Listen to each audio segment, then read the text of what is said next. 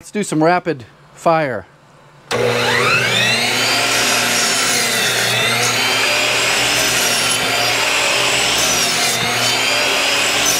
Welcome back, everybody. You're watching the #1 home improvement YouTube channel in the entire world. Today we got something different for you. It's Thanksgiving and tomorrow's Black Friday. So every year I got to do a Black Friday video. This year it's a review on the Zendure SuperBase Pro 2000. I know what you're thinking. Oh my gosh, I'm not watching this. You should stick around, give it a little bit of time. You might learn a little bit about me. You might be entertained a little bit. You might learn something about what this box here humming in the background is. So give the video a chance. There is bonus footage already filmed that will be at the end of the video.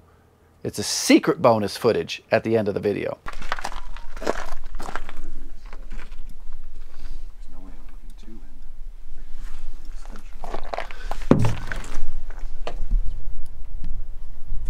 $40 volts. 20 volts, 20 volts. Each one is 10 amps. And it's,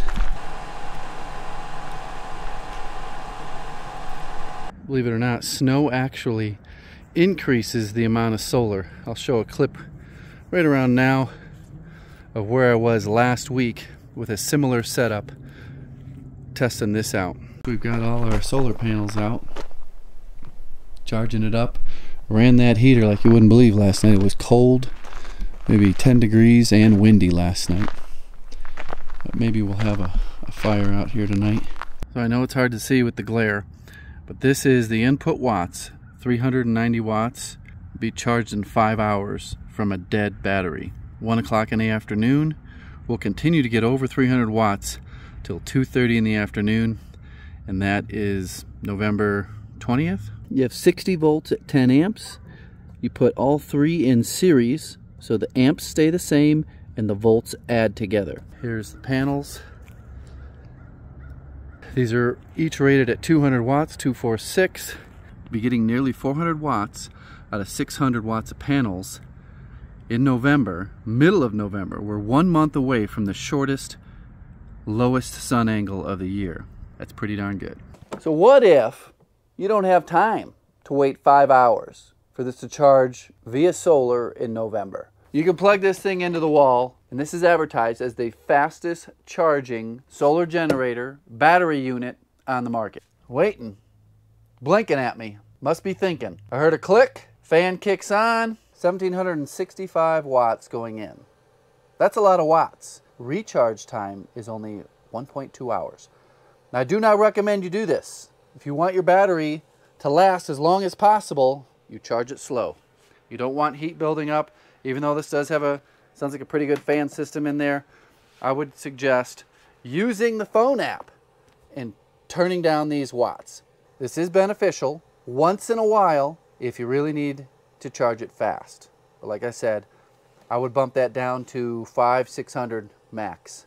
So you should know there is a phone app that connects to this when you have Wi-Fi. Got this plugged in, and we're gonna see if we can chop some wood, cut some wood. Through the app, there's this thing called Amp Up. But we'll see without Amp Up if this will turn on.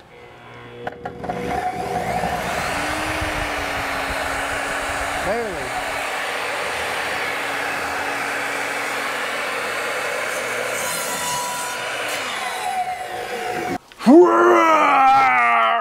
Now this bad boy is a beast. I almost got lightheaded lifting this sucker up. All right, let's see if this will power up. It's an old school, rigid, 12-inch compound sliding miter saw. I used this thing for so long. I got this thing in and out of the trailers hundreds of times. I hated this thing because it's so big and heavy. Place your bets. Is this battery gonna power up this beast of a saw? Ready? Let's see what happens here. Input, output. Wow.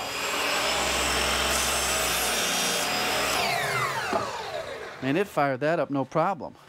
Let's see if I can find some bigger. Oh, it's good. Got a 2x4. A Turbo 4. It's not quite a 2x4. I ripped it down. Let's see, I got my chainsaw bar oil. Get that out of the way. What's interesting is that weird European saw, it has always had this weird slow startup. This is old school. This is early 2000s, and it just goes. Let's see here.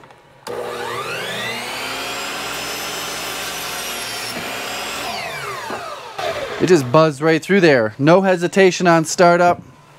I kind of like it. Do some rapid fire.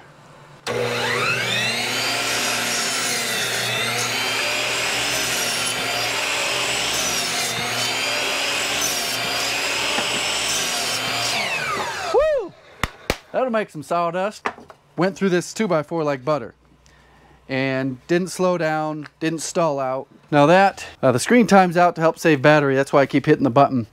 That was a pretty good test, but make sure the sucker's off. Is it off? I don't know if it's off or on. What's off? Circle or dash? Must be the dash. You know, I'm not sure what horsepower this is. Can't power your Porter cable pancake compressor. Put your bets down below.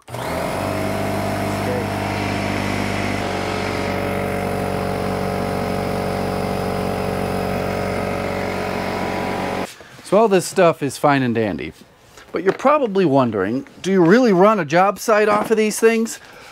And the answer is yes. If you're building out in the country and you don't want to listen to a generator all day, it's very possible to power a job site off of one of these systems right here. Especially if you're building in the summertime and you've got a kilowatt of solar out, it'll pass right straight through and into your compressor. Store it in the battery. I know a guy right now who's building a house and he's using solar and batteries for everything but welding. That's the only thing he can't get his battery to power is his welder.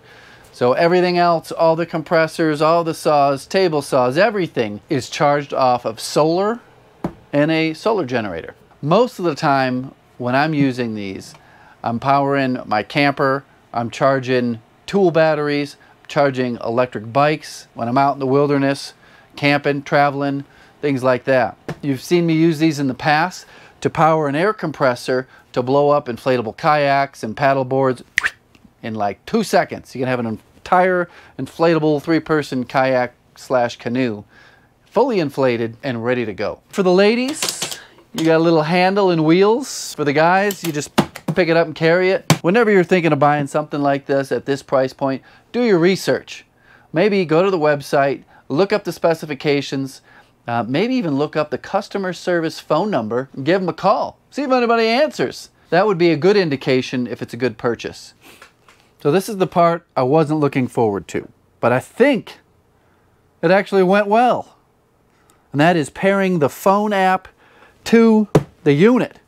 Finish. There it is. SuperBase Pro 2000. Oh, wow. It works. All right. Now we got to find some amp up mode function. Amp up mode on. There we go. We got a new icon that says amp up mode. Here's a look at the screen. I always turn the AC off unless I'm using it to save the battery. This is another really good setting. See how it says 1800 watts is the limit to charge this from the wall? I would turn that down to 500. Slow and steady. Unless you're in a big hurry, I would only put 500 there. It'll prolong the life of the battery. 2,096 watt hours in this bad boy. What does that mean? It means you could run a 1,000 watt heater for 2 hours. Surprisingly, you get over 90% efficiency on AC, which I've never seen before. This is one of the most efficient units I've ever tested. Usually you don't get anywhere near to what the battery capacity is. There is a Black Friday sale. That'll be linked down in the description. Go check it out, and like I said, do your research. Read all the specifications, make sure it's going to meet your needs. Check out the warranty, maybe test the warranty out by calling customer service, see if anybody answers. Thanks for watching. Goodbye. Guess we'll call this a little bonus footage. There'll probably be a little bit of a black screen, and then there's bonus footage. Put down in the comments, did you get to see the bonus footage? Some of you who follow me on the 3rd channel or pay attention to everything I say in the videos know that I just got back from a cross-country trip to Montana, the backcountry of Montana, where I was camping at 9,000 to 9,500 feet of elevation. And things got cold. The weather changed from, it's doable, let's go. to we had to leave early because of a crazy snowstorm that was going to bring another foot of snow and drop temperatures down to -5. I had some redundancies in the systems that I brought with me, heating and electricity. I started out using my plan B to test it out, which was solar panels and this style of battery system, and worked great. I had enough solar, 800 watts, where all I needed was 4 to 5 hours during the day and the batteries would be fully charged. We used the batteries for microwave, making coffee, and to run the furnace all night long. And man, if you guys know much about an RV furnace, they run a lot, they're quirky. I've got another video coming out on furnaces where I'm going to actually reference my RV furnace and how simple it is and how it's almost identical to a house furnace. And my knowledge of how furnaces work kind of saved us from freezing to death. So our main source of electricity was supposed to be that generator right there. And I tested it out every other day just in case. And we got to day 5 and we couldn't start that thing. And that's when the snow's starting to come in and covering up solar panels. What if this quirky RV furnace shuts down and doesn't want to fire up again? What if we run out of propane?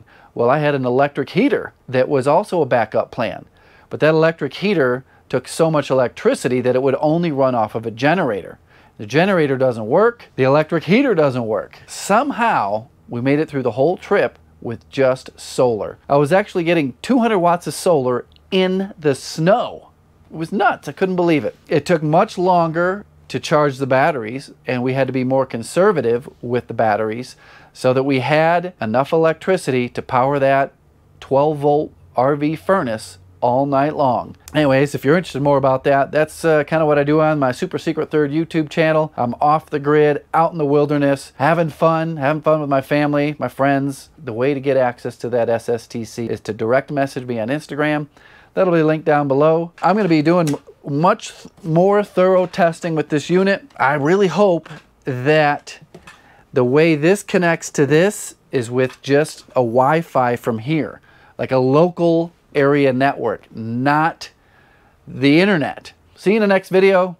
Should be out tomorrow or the next day. Goodbye.